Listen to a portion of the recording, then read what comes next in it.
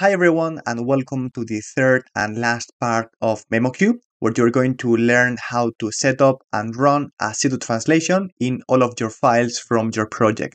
So let's dive in. Alright, so what we're going to do is to work on the same project that we created in part 1 and that we updated in part 2. This is going to be the project, my project, so we can double click on the project as such. And now what we can do is to go to MemoQ, then resources and resource console. Here you're going to learn how to create and set up your settings for pseudo translation. And it's important to note that the pseudo translation, in case you don't know, it's actually a way of processing the source file with your parsers and then running some kind of process as if it was a real translation but with some dummy characters.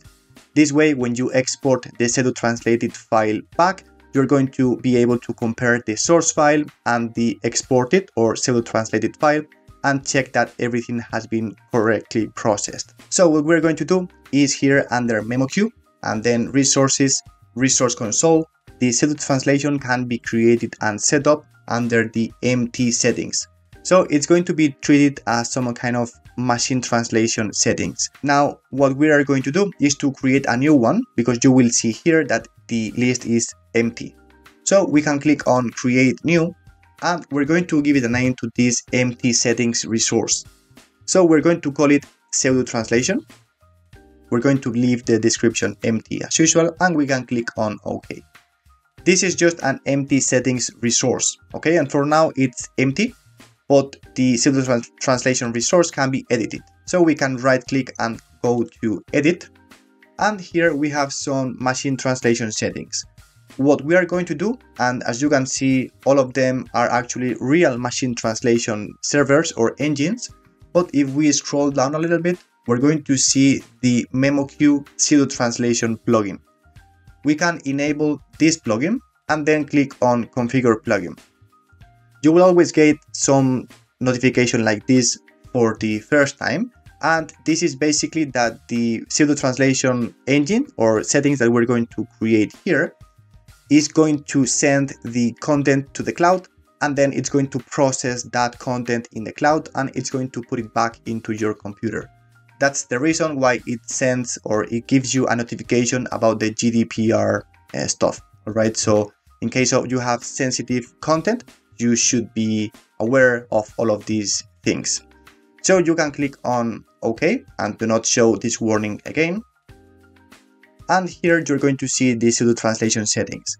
You will get a default configuration and this is how MemoQ would process the pseudo translation by default.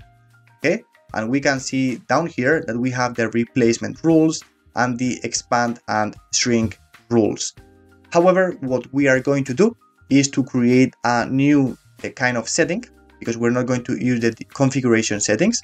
By default, what it's doing is to add the character like the hash symbol at the beginning, the dollar symbol at the end, as we can see in here. And then what it's going to do for the replacements is that for any letter, no matter if it's uppercase or lowercase, it's going to transform it into a kind of extended character letter. And here we have the sample text and the pseudo translated text. However, what I like to do with the pseudo translation is to not add anything at the beginning or at the end. And instead of replacing these characters with some extended characters, I prefer to use a dollar symbol for all of the characters. This way, when we export the pseudo translated file, it's very easy to know if we have a large file that the content has been included really for translation. All right, so what we can do is to create a new setting. So we can click here in new. So we can say end pseudo translation, for example.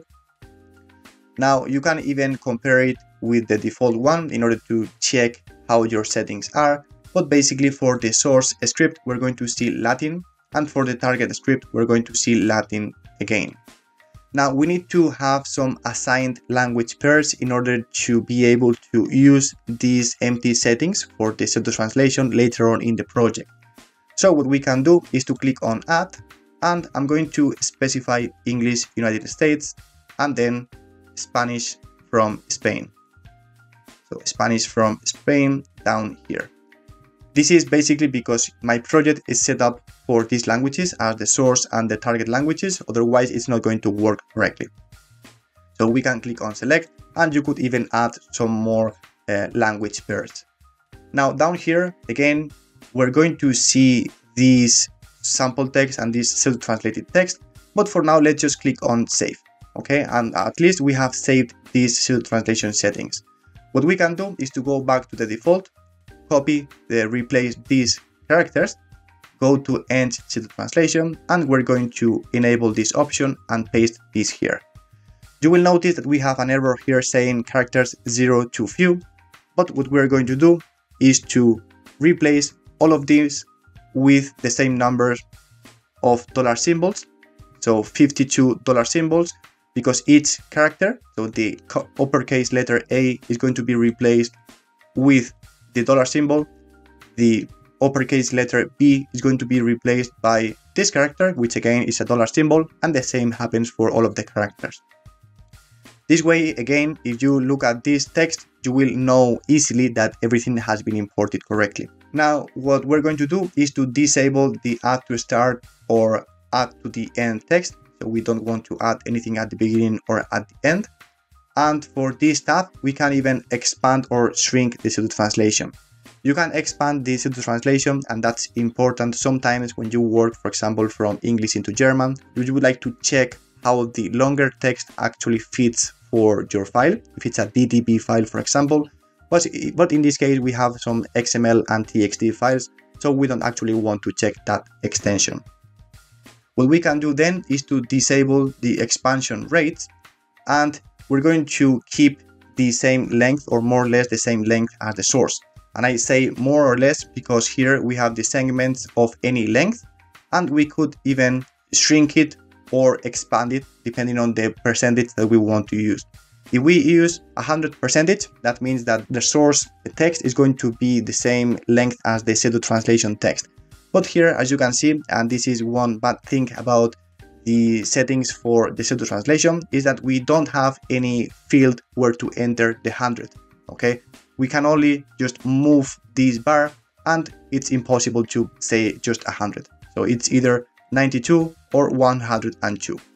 However, we're going to keep it as 92, and even though you can see here that each letter has been transformed into a character, at the very end, for example, we have the letter pain, and we only have 3 words. Okay, that's because the change length is depending on the number of segments. However, if we move it to words, then very easily we would have the same number of dollar symbols as we have for the letters, because we would need to have 100 character words in order to see the difference. Okay, if we have 92% for words, then again we would need to have a 92 letter word in order to see that difference. So we don't actually need the 100%. And the last thing is that in case of any expansion, we could even add this part, but there is no expansion because there is even a shrink of 92. So that's okay. If we go back to replacement rules, we're going to see that this is all set up. We can save these settings, and you can even compare it with the default. Okay, by default, again, we have added some letters at the beginning or at the end, some characters, but for the end pseudo translation, we're not going to do so. Okay, so that should be all. Now what we're going to do is to close it, and now click on OK. So we have modified the settings for this pseudo translation resource. We can click on close, and now go to translations. And what we are going to do is to apply this MT or pseudo translation to both files. We can select both files, right click, and then use the tasks and then pre-translate. For this pre-translation, we're going to use a machine translation engine, which again is going to be not a real machine translation, but the pseudo translation. So we can go down here and configure MT services. We select this, and we need to enable the pseudo translation resource that we just created. We enable this resource. We go back to translations, do the same, tasks, pre-translate, and now we have this part in here. Now it's going to be translated into Spanish because that's the target language. And just in case, you can even select empty just to make sure that your plugin is selected. And as you can see, for the first time that you do this, it's not selected. Once you have selected the corresponding MemoQ Pseudo translation plugin and click on OK, it's going to be active at any point later in the project. Okay, so this is a one-off setting that you need to do. So if you click on OK, we're going to actually run an empty or a pseudo translation in this case for both files. So for example, let's actually check the parsing.xml, which is the one that we created in part 1. And as we can see, the placeholders are kept in the target, and we are adding, instead of having the normal letters, we are adding the dollar symbols for the pseudo translation. The same can be checked for the parsing.txt. So if we open this file, we will see that the content is now pseudo translated while keeping the tags that we have protected already. Now, what we're going to see is, okay, we have seen how to set up and run the pseudo translation, but we're going to export these pseudo translated files into our local machine. So what we can do is to click on select both files, go to export, and then export choose path. Here we have file name 1 out of 2, but we can export all selected files here in order not to do the same, like not to do the same thing twice. Okay, and even if you have a project with 100 files, you're not going to be clicking one by one. We can specify the folder here for the output, and what we can do is to say, for example, create a new folder which is the pseudo. We specify it here. And now all of the pseudo translated files are going to be stored here. You could even append a language code, for example, the ESP language code that it adds to the very end of the file, but we're not going to do so. Okay, so we are going to keep the same file name as the source, and we can export the files. Okay, you're going to get a report here, exported successfully and exported successfully under this folder. So we can close. And now if we go back to MemoQ, what we can do is actually to check, okay, so these are the source files and these are the pseudo translations. What we can do, and actually let's check this with Notepad++, we're going to open first the two source files. Okay, these are the two source files, and we're going to also open the target files. Even though the file names are the same, you're going to very easily see what has been included and what has been excluded for translation. For example, this part and this part. The first tab shows the source file for txt. This is the source file, and this is the pseudo translated txt. As we can see, all of this part is kept as per the source.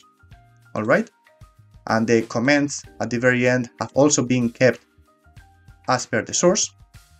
But the only thing that is changed is the strings for translation. Okay, even the placeholder has been kept, and the same for the tag.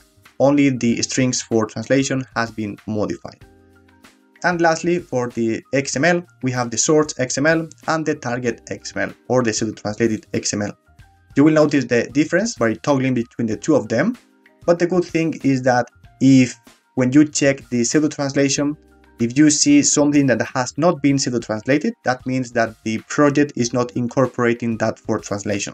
For example, this placeholder is not included for translation because we don't need to include it for translation. We don't need to translate it. And the same happens for this meta element content. Okay, that's ignored or excluded from translation as we did in part 1. Now, the good thing with the pseudo translation, again, is that, for example, if you see this sentence in English, as we can see it here in the source, then that would mean that we are not including everything for translation as we should. And the same happens for the placeholders. For example, if the placeholder was pseudo translated, then we would have needed to double check the settings in order to correctly protect the embedded content. Okay, that's all for this part, and with this video we finished the MemoQ chapter for this CAD tool video series. I hope you have enjoyed and learned some interesting stuff about processing XML files, protecting your embedded content using the regex tagger, using the advanced text filter, and setting up and running a pseudo translation on your files. If you are interested in going deeper into technical things, you can check the Localization Engineer course using the link below.